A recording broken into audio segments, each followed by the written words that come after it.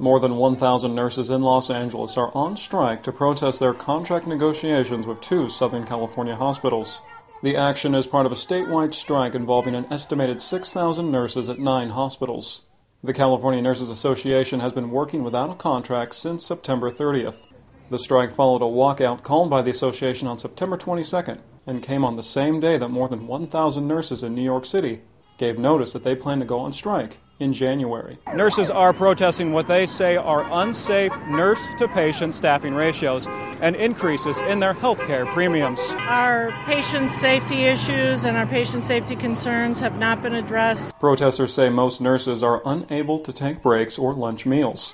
Some nurses are forced to relieve one another by doubling on patients.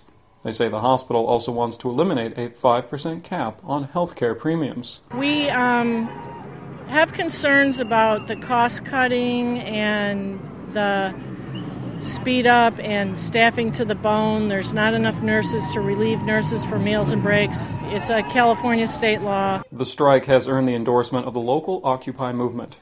Protesters say the hospital is extremely profitable, and they're engaging in Wall Street-style gambling with the lives of patients and nurses. We know that nurses who work that are fatigued and don't have an opportunity for nourishment are at increased risk of committing errors that would harm patients. And for us, we have a moral imperative to prevent that from happening. Nurses say they're also concerned with the quality of their own care. Union officials say the hospital is limiting the ability of nurses to afford health insurance.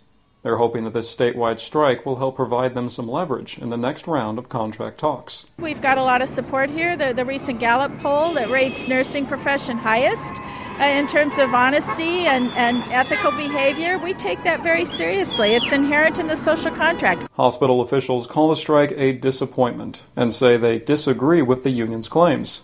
Officials say the hospital is in compliance with all state laws, and they say that nurses are paid for missed breaks and meals. Ross Frazier, Press TV, Los Angeles.